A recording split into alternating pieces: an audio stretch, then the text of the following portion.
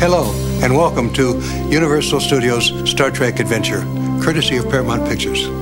I'm Gene Roddenberry, and some of you may know me as the creator of Star Trek. The episode you're about to see is a first. It's the first time guest stars have ever played the roles of the captain of the Enterprise and the Vulcan science officer. We'll now give you a peek at the rehearsal session that went on between our guest stars and their two directors, William Shatner and Leonard Nimoy. Emotion is the key.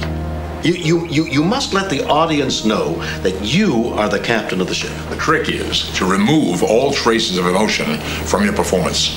A Vulcan's actions are dictated by pure logic. And remember, the captain is the most important role in the story. The captain? The Vulcan? Come on, Leonard. It's the captain that makes things happen. It's his story. Bill, get serious. The audience watches the Vulcan. Stop this bickering, it's pointless. It is most logical. Not bad. I'd say they're ready. What about you, Leonard? Indeed. I think it's time to boldly go where no man has gone before.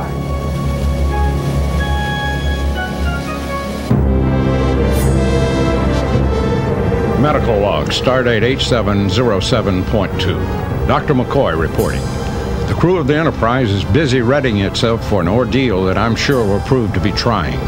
A Starfleet training mission. Below us on Earth, Captain Kirk and Mr. Spock are attending a conference at Federation headquarters, which makes them unable to help supervise the new graduates. But at least I'm not alone in this endeavor. Uhura, Chekhov, Sulu, and Scotty are aboard too, and you couldn't ask for better instructors than that. Dr. McCoy, the graduates are requesting permission to beam aboard. We're ready down here, Captain. Beam us up, Scotty.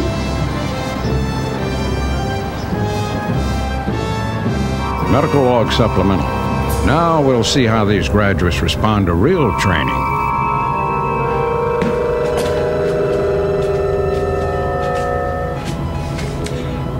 Welcome aboard the Enterprise. Graduates, you are expected on the bridge.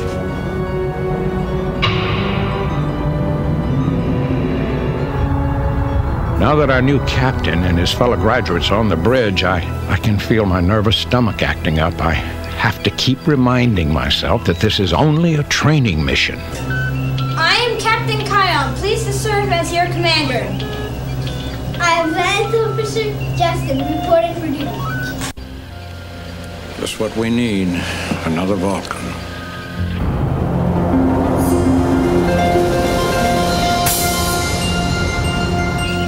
Mr. Sulu ahead, warp factor 1.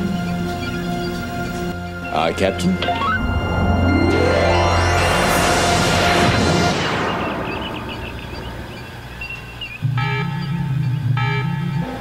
Captain, there is a vessel approaching. It's a Federation ship. Sir, they're not responding to our communications. They either can't or won't. Very insightful.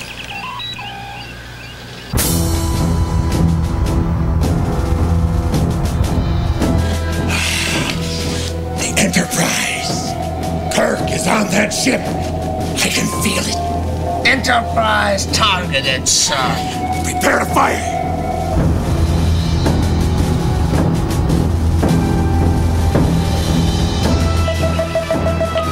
She's raising shields. They're locking phasers, sir. Raise shields, quickly!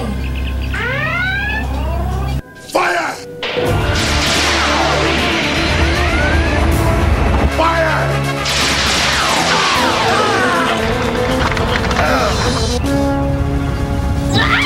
Scotty, damage report! They knew right where to hit us, Captain. We're dead in the water. Greetings, Enterprise. I am Crow. I want you, Captain Kirk. Wait, you're not Kirk? No, but I am the captain. You? Captain?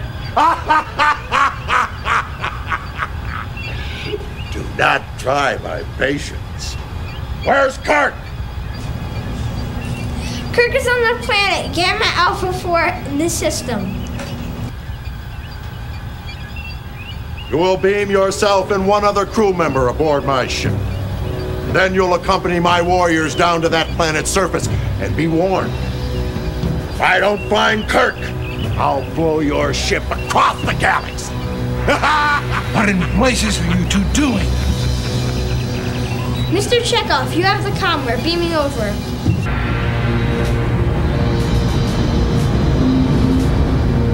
Scanning Enterprise now.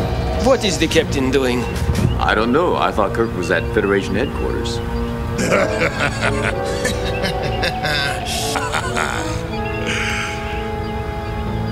Enterprise. So, Kirk is in fact at Federation headquarters. Good!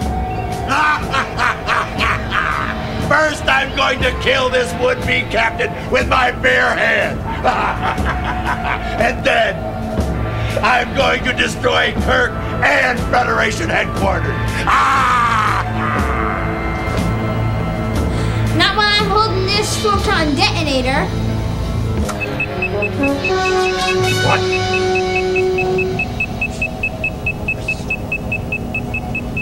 One minute and counting. 59, 58. Paul, give me your coordinates, and I'll beam you to the Enterprise. No.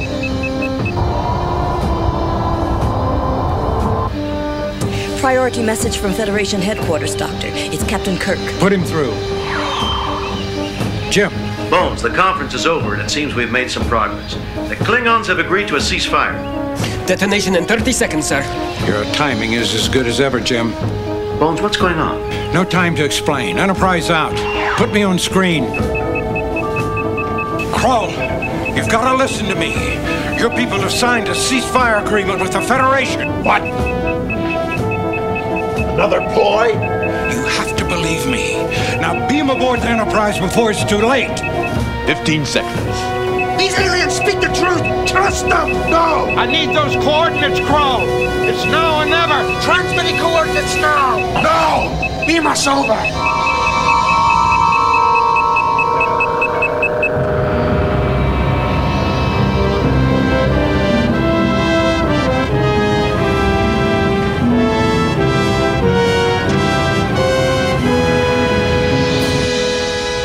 The ship. It didn't blow.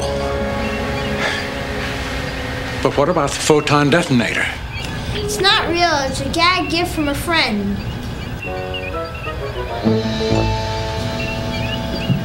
Not regulation, Captain, but effective. Well, I'll be.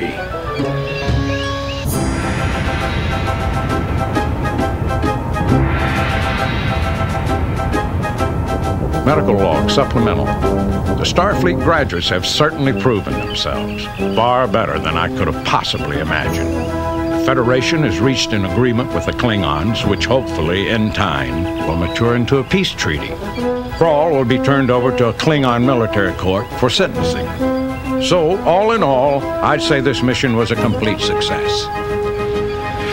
Well, Captain, what now?